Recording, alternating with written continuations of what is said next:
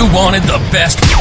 You've got the best podcast, the hottest podcast in the world.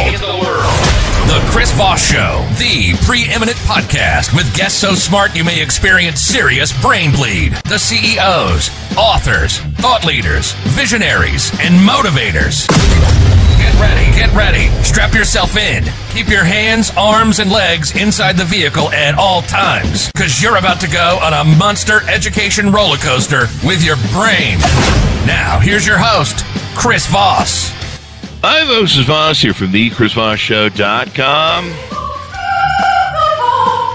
There you go. Welcome to the big show, ladies and gentlemen. We appreciate having you guys all the time.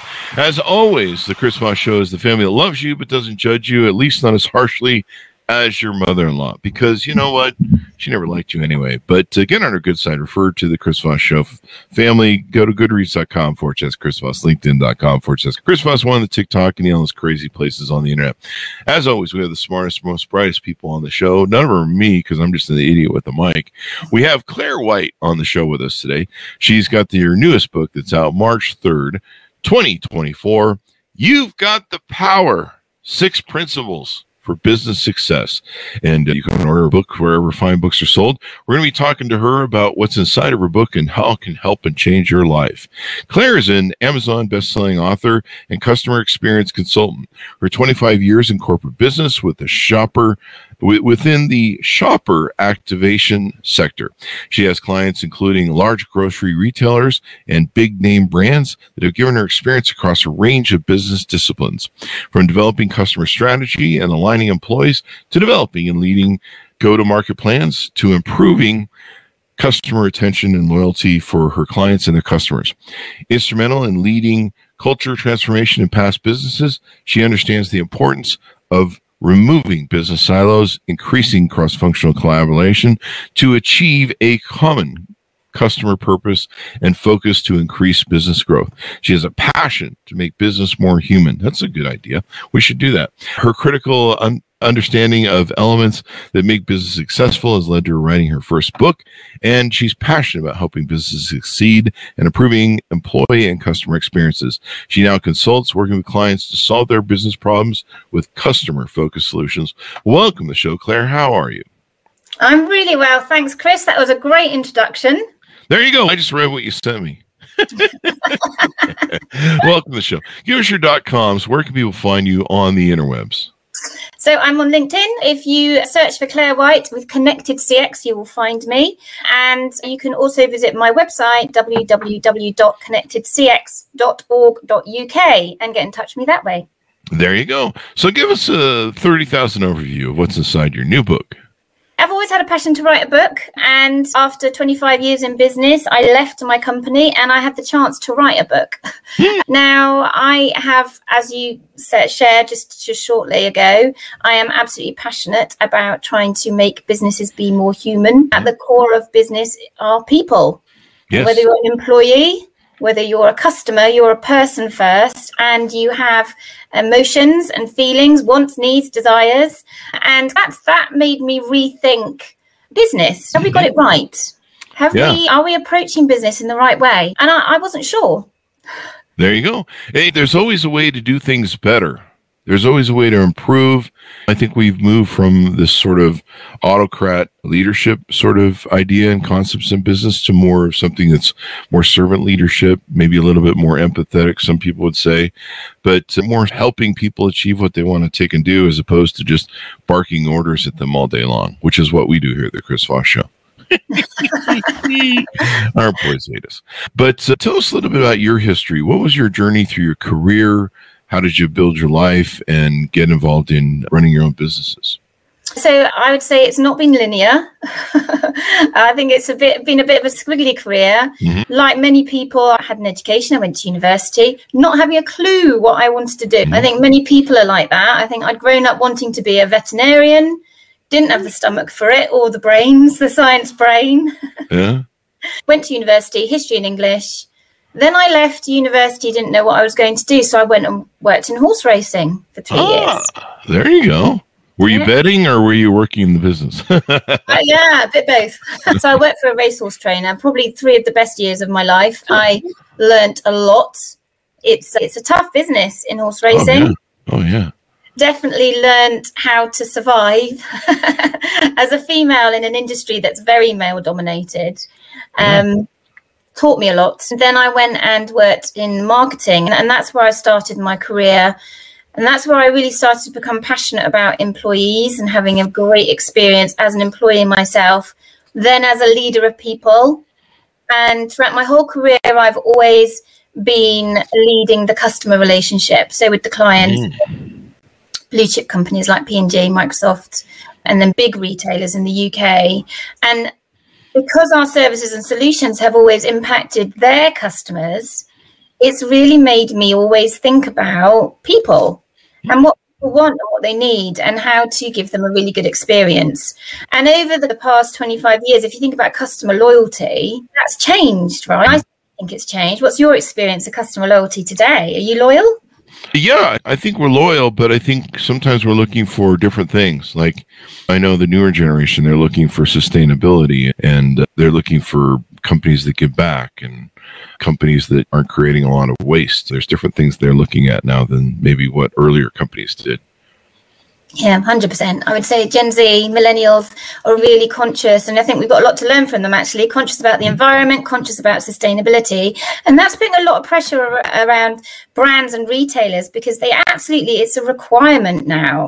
When people are thinking about where they shop and thinking about the criteria to decide where they shop, there's so much choice.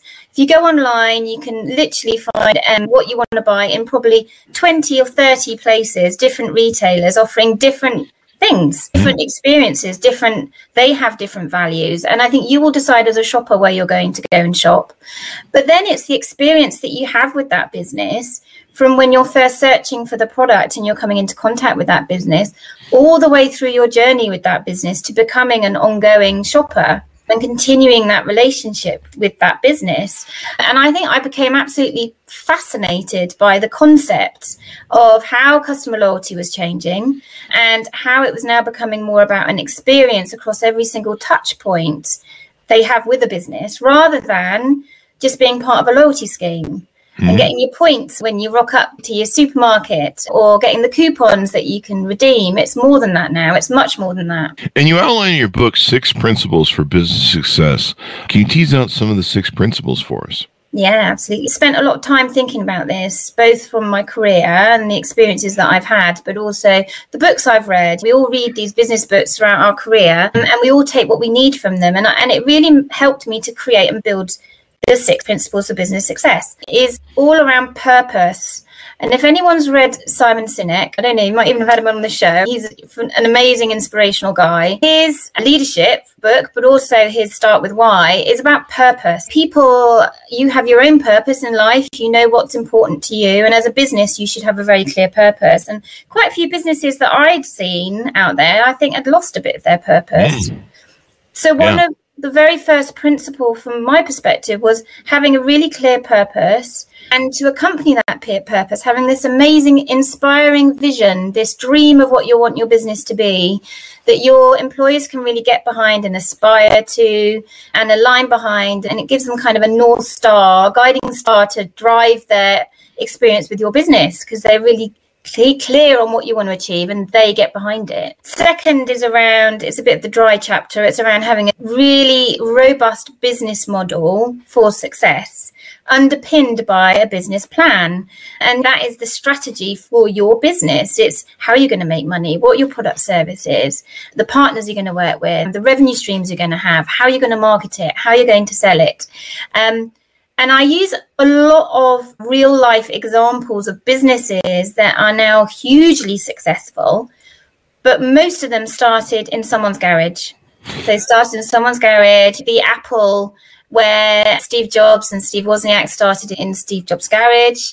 I think Jeff Bezos also started in the garage. It seems to be a bit of a theme. They had a really robust purpose and vision, followed by a business model for success that was underpinned by this plan.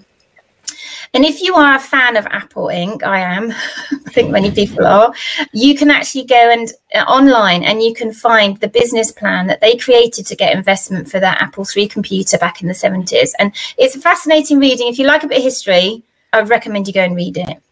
Yeah, it definitely is, because a lot of startups start that way. They start on a shoestring budget. They can't get early financing. My two early companies, we started on a shoestring budget with lots of sweat equity and very little cash. I think the first company we started with $2,000, and then a year and a half later we started one with $4,000, and a lot of it was sweat equity. So it was us sweating and working and doing all the things. The great thing is you grow pretty fast coming out of that, where you can scale really fast. You can use your profits to fund your company because you're not funding debt, and you can be pretty successful. And that can make all the difference in scaling, especially if you're not in debt hawk up to your earballs. That can make all the difference in the world as well. A lot of these principles are really important in taking a look at your business and how you build them and what you talk about in your book.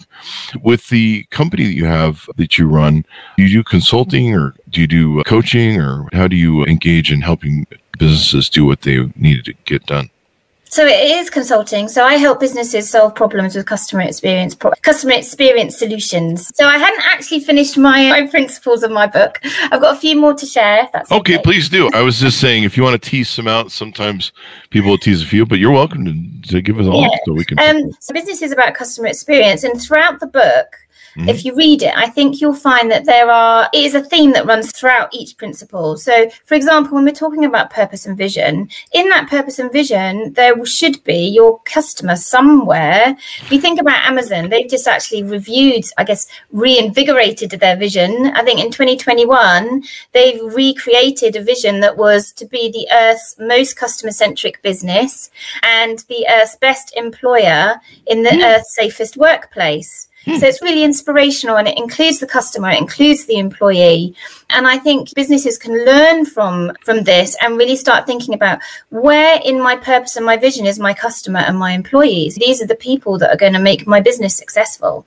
Without them, I don't have a business. So I think throughout each principle, and I think there are another 4, so do read my book because it would be great for you to learn from them. But they are all about employees, leadership, culture. I'm very passionate about culture, and I think culture is becoming more important in businesses today than I think it maybe was in the past. Yeah, have a look through. I've just recently written an article actually on customer experience and how it's linked to employee experience, and how you can't really have one without the other, and actually how all of them are wrapped up in strong culture. And I'm seeing businesses now are thinking much more about culture and getting back. There's the old quote, isn't there? Culture eats strategy for business. I think that's a Peter Drucker credited quote. Yeah. And I think businesses should really focus on getting that right. And all of the companies I talk about in my book have done that right. There you go. So you got plenty of examples of success models in there. That's so important. Years ago, I'd read Peter Senge's book, The Fifth Discipline, and I used the workbook in our offices, the second book that followed that. And the important thing is creating that culture from the outset, from the beginning of the company. Or I suppose you can do a reset if you come in as a CEO to a company that's already established and do that. But setting that culture that comes from your leadership too as well can make all the difference, because the culture is representative of the values of the CEO, the leader, but also the values of the company. And you've got to walk the talk. You can't just put out a PR thing saying, hey, we have some values, here they are, and not live them, because people will be like, hey, you're full of shit, you're not living your values. But you've got to have that culture, because it gives people a containment system to live within, where they can go, okay, we know our values, we know what we're trying to do, we know what the objective here is. It's just not basically, hey, we're all going to slave away for 40 hours a week and then make money for the company. That's it. And it is about getting the leadership right and leading by example consistently, because so many companies, I think, talk the talk, they don't walk the walk. And that's when you get people leaving the business, because they're not seeing that their values are being consistently lived. And values are becoming so important to people nowadays, much more than I think they used to, and having alignment with who your employer is and what they're doing. Yep.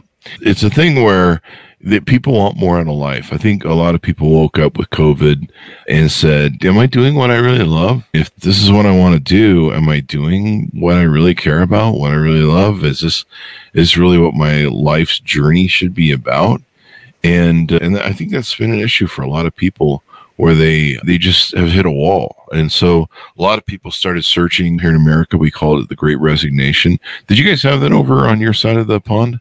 We did, Yeah. absolutely. And I think the number one reason was work-life balance, burnout. Yeah, and I think it's probably the same over there. People were starting to realize work-life balance was so important. And I think during COVID, particularly, people were working at their homes. Some of the people weren't used to working on their own at their home for 24/7. And that put people under a lot of pressure. Mm-hmm. So yeah, that definitely happened. I think it was a bit of a global phenomenon, that, and definitely need to be learning from it. I think that was a pivotal point in terms of employee kind of workplace relations. And I think employees started to realize they wanted more and they needed more. In the UK, we've got a big movement of 4-day week. Oh. So have you heard of that? Yeah, it's been kicked around over here on this side of the pond. I'm a proponent for it because I don't feel people are productive as much as they can. For 15 years, we've been watching people watch our videos at work and consume our stuff at work. And we're like, what, do you guys do any work over there? Yeah. And I know there's a lot of, when I used to work at companies 30 years ago or something, there was a lot of mucking about that I was doing to kill time. I just don't think it's productive anymore. And I think that's what we found with sending people home and doing remote work for the time being. I think there's a balance in there somewhere. But a lot of people did look at, you're right, a lot of people did look at their life balance. And some people looked at their family and said, I really would like to spend more time with these people. It's a little bit more challenging, but it saves me on child support, which is pretty expensive here. I'm sure it is over there now. Over here, it's pretty much gotten to be one person's wages. And then it's more quality time. People said, why am I going to a job where if I live in LA, it's basically 2 hours to work and 2 hours back. So 4 hours of my day, I'm stuck in a car to go to a job that I work 8 hours in. How does this make any sense? Yeah. Some people, of course, everyone around them went, why do I like these people? I go to work to avoid them. Exactly. I think people just reevaluated their life, and I think that it's definitely improved. We talk about hybrid working now as well, where people have the opportunity to go. I think some people are made to go into the office so many days a week, but they can work from home as well. So it's a bit more flexible. And I actually saw a Simon Sinek article where he was talking about, he used to say, I don't want people working over the weekends, but actually now he's saying if people really want to work, but maybe they take some time off in the week, it's making it more flexible because everyone's different. Everyone's work schedules and life patterns are different. Maybe we should be totally flexible and leave it up to people to decide. At the end of the day, an employer has to trust their employee. And as long as they're getting the work done, why shouldn't they? And maybe that will just increase the kind of longevity that those valuable employees have with their respective employers. That's very true. It's an interesting thing what we're dealing with remote work. And there's still a lot of clawback, what we call clawback, that people are still trying to do where they're like, hey, we need to claw back from this, that, or the other. We need to get your employees working from home because this is really important. And that's a big deal. It really is pretty wild in having that happen. So what are some of the other issues maybe we haven't touched on that or teased out that are in your book? So we talked about customer experience. I think innovation, agility, and adaptability, going back to COVID, was something that was really important for businesses. In the UK, we used a word often called pivot. That was used in the US. Yeah. Companies were literally having to pivot. They were having to rethink their businesses. Restaurants, bars were shut. People couldn't go there. They had to rethink, enable there to be takeaway. It was a totally new business model for them. And that's just one example. And then there were other businesses that weren't able to do that. They weren't adaptable. They weren't agile, and they went out of business, and it's devastating. So I think having that agility, and obviously you've got the agile project management process as well, which I think is enabling you to get products out there more quickly with the minimal viable product to the market quicker, reiterate and then adapt and improve your product. And that is really making huge changes to businesses. And if you look at all the businesses I talk about in the book, for example, Google, Amazon, Apple, yes, they're massive businesses. They weren't once. How they got there was because they kept innovating. Yep. They kept innovating, reinventing themselves as a business, reinventing and innovating on their products and their offering. And when we talk about innovation, we're not just talking about inventing or reinventing products or services or making and improving them, making them better and improving them. We're also talking about the processes in businesses, rethinking processes, as well as new products and new product development. And I think when I talk about customers, innovation should always be customer-led. You've got to consider your customer. If you're going to redevelop a product or redesign a product, there has to be a need, a customer that really wants this new innovation. And then just another example of how everything starts with customers. And I really hope businesses that aren't putting their customer at the forefront when we're thinking about strategy at a board level really start to do that. It's starting to happen more and more, but it's still not where it needs to be. Definitely. I see so many products that you're just like, did anybody test this at the customer level? One of the things I used to teach people is test your business model and test your throughput. I used to randomly call into my office unannounced and without caller ID to see how my operations were working. So I would play like I was a customer. I'd test the receptionist and then ask for assistance or help and then get passed around the system.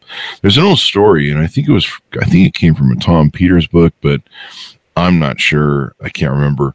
But basically, there was a major company that made TV dinners and frozen dinners that were made to eat. It might have been Stouffer's. And basically, they couldn't understand why sales were down. People weren't buying their product. And one day, they were mucking about at the boardroom trying to figure out, why aren't people buying and eating our product? And one day, the CEO said, you know what, we're gonna eat our own lunch. We're gonna find out what's going on. So they started having the TV dinners cooked and delivered to the boardroom meetings. Right away, they all figured out why no one was eating their crap, because it tasted like crap. And they just sat there just going, oh my God, this is what we're selling. This is what we're doing. Yeah, no wonder sales are down. And they weren't being, like you said, customer centric in thinking about what their customer's experience was. And that's just so important. If you don't do that, you're not gonna take and get it. And it's amazing to me how many businesses do that. I just yelled at a company recently that had a software problem in their systems that were costly and embarrassing. And I couldn't figure out why. It was something that has worked for years and suddenly stopped working. And I couldn't figure it out. And logically, it wasn't figuring out either as well. It was clearly a software issue. And when I contacted their customer service was just passive about it. It was like, we really can't do anything more than just let us know when you have the problem. We'll see if we can fix it. And I'm like, it's a product that I have to go live for. It might be the one we're using right now. And I can't really call in customer service when I'm live on a show. And so I had asked them, I said, can you get on me? Can we create a fake live and we'll go on and you can test what's going on? Oh, no, we're not allowed to do that. It's not something we're allowed to do. And I'm like, how do you run a product that sells live stuff? How do you not be able to do that? And so they couldn't do it. In fact, they jerked me around where they left me on hold for a while saying they were going to do it, but then they couldn't do it. And they were going to do it and they couldn't do it. And finally, after half an hour, I just went, whatever, man. And the people in the customer service are the same limitations that were just ignorant towards customers. Whereas everything looks fine on our end. And I've heard that so many times, especially with cable providers. Everything looks fine on our end. Can you reset it? Oh, sure. And they reset it. And you're like, oh, yeah, see, it works now. So it was on your end. And they're like, that experience is horrific. Yeah. That made you feel. Do you want to now find an alternative product? I was pissed and told them I'm billing them for $10,000 because I've discovered their problem, which isn't my business to do. And that happens so many times where I fix people's technical problems by just A/B testing, simple testing that a customer service could do, a customer agent could do with me. So in this example, I went into the audio and turns out that where we've had the audio set for years in a slider bar, if you slide above 50% on their software, it will turn off the mic and the mic won't work, even though it's giving feedback in the testing that the mic is working. But if you leave it at half, you're fine. So somewhere, someone changed their software to where it didn't work past a half percent. I had to do this through wasting my time A/B testing. So I was quite pissed. And the customer service was just extraordinary. In fact, they didn't even bother replying once I told them, I gave them a piece of my mind and told them how much time they wasted, partially because I told them they owe me about 10 grand for fixing their stupid ass problem. I don't even know if they fixed it at this point, but there you go. But yeah, that's an example of where, and I've sent a letter to the CEO too. I'm like, have you ever called your customer service and seen what a shit show it is? A lot of these tech companies, that's what they do. They think of customer service last. They're developing their riches first. They think of customer service last, and then they've never gone through their experience. I doubt any of them have ever called the customer service 1-800 number or gone through the live chat system to even see if it works. They just, I'm sure it's working. We paid some company to handle it. I'm sure it's fine. It's just shocking. Shocking. And I think you're right. I think, have you heard of Steve Blank? That sounds vaguely familiar. Yeah, Steve Blank, he's basically the startup guy. So he's created a lot of startups himself. He's written a few books all about startups and how to have the right startup model, because he's identified, like you said there, that startups generally focus, and tech companies focus on innovating and building their product. Their product mindset first. They don't think about their customers. They don't think about how they're going to service their customers. They're just thinking about the product and getting it to market. And he's written this book around, there is a specific business model for startups that literally start with the customer and end with the customer, because it's so often that they don't do this. And obviously you've experienced that yourself, that you've had a terrible experience that because the business just hasn't put any focus in that area. And there's a lot of startups that fail because they don't focus on the end user, the customer, and they build some product that they think is kitschy, or they're like, this is a great idea, we should do this. And you're like, have you run that by any customers? No, it's we're disrupting, so thereby it must be a billion-dollar company. And you're like, I don't know what you're disrupting, because it doesn't seem like there's a demand for that. But you'll find out. You fuck around and find out, as it were. But you're right. These are a lot of things that come into it. Let's plug your website again and talk about what sort of services there you offer to companies and executives that might be listening. So my specialism is employee experience and customer experience. They're two areas I'm really passionate about, and I've got a whole raft of experience in. My consultancy is Connected CX. We are helping businesses today improve the experience their customers receive. So if your business is experiencing customer churn, so if you're losing customers, your customer metrics like Net Promoter System or customer satisfaction scores are declining, your employee morale is declining, your attrition is increasing, all of the negative business metrics around your customer and employee, then I can come and help, my business can come and help you to diagnose the root cause of those problems and put together some kind of customer and employee centric solutions to solve them. It might be a retailer who is wanting to improve their experience in their retail stores. It could be a manufacturer looking to improve the experience of their B2B clients. Literally, if you have a customer, regardless of B2B or B2C, then we'll be able to help you.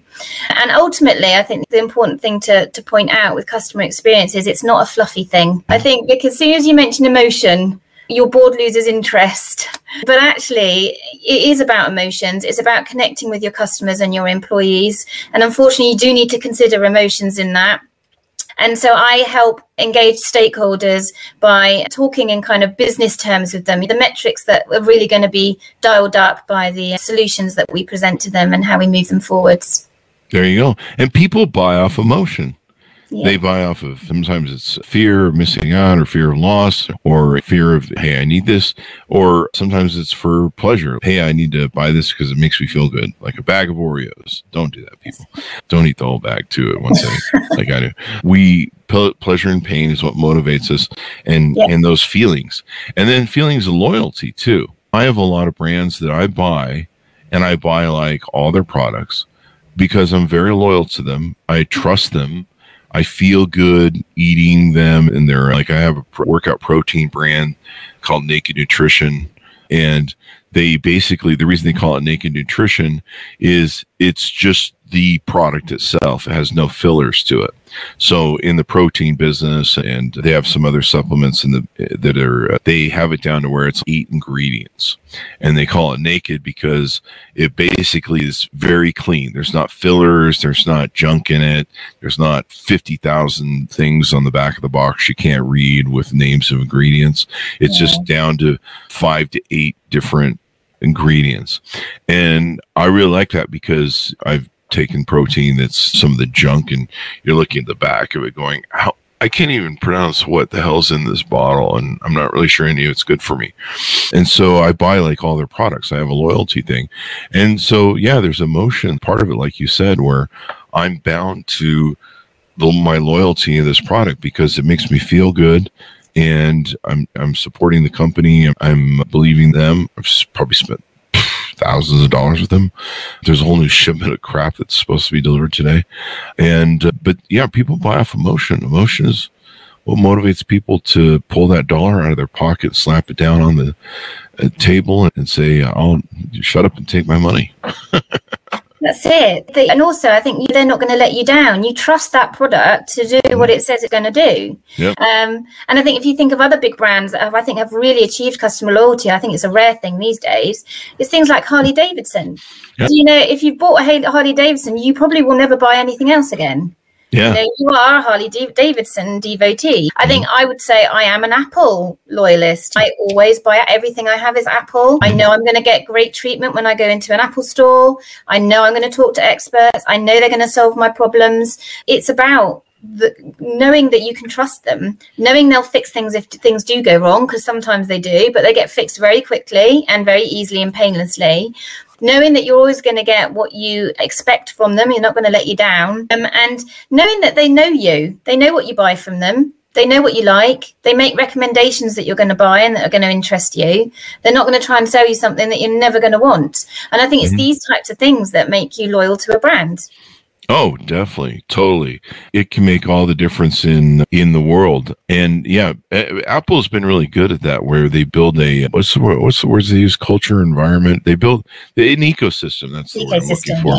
Yeah. So they build an ecosystem where there's so much support there, but it's almost kind of like a giant trap, because you're like, I really can't leave Apple because my email's there, my Apple TV is there, my Apple Audio's there, my iPad's over there, the kids' iPads are over there. It's like a giant ecosystem, which works pretty good most times. Sometimes it doesn't work well. Like I had a friend who cheated on his wife, and he didn't realize the text between him and his new girlfriend were going to his family account on the Apple computer, and so his wife was reading them and lying to him. So sometimes you might want to stick with an Android. Yeah, ouch. What's the old line I used earlier? Fuck around and find out. So there you go. So sometimes if you tempt the devil in life, you're going to get the horns. Yeah, absolutely. As they say. Give us your final pitch on people to pick your book and work with you in your .com as we go out. If you are a leader in a business that is stuck, if you're an entrepreneur who's thinking about how to build the basic bones of your business to scale, there is some really clear practical guidelines in my book based on kind of experience and all the research that we've done. Lots of stories. If you just like stories, there's lots of stories about big brands and leaders in this book. And if you want to contact me on my socials, do get in touch with me on LinkedIn. I share a lot of articles and just information, adding value and content. And I like to get into discussion with my network as well. So it'd be great to get a conversation going. There you go. People have a fun time. It sounds like you got your finger on the pulse when it comes to customers. Thank you very much, Claire, for coming on the show. Thanks so much, Chris. Thank you. Thanks to our audience for tuning in. Order up the book wherever fine books are sold. It's called You've Got the Power: 6 Principles for Business Success, out March 3rd, 2024. Thanks so much for tuning in. Go to goodreads.com/Chris Voss, LinkedIn.com/Chris Voss, Chris Voss 1, the TikTok, and all those crazy places on the internet. Thanks for tuning in. Be good to each other. Stay safe. We'll see you guys next time.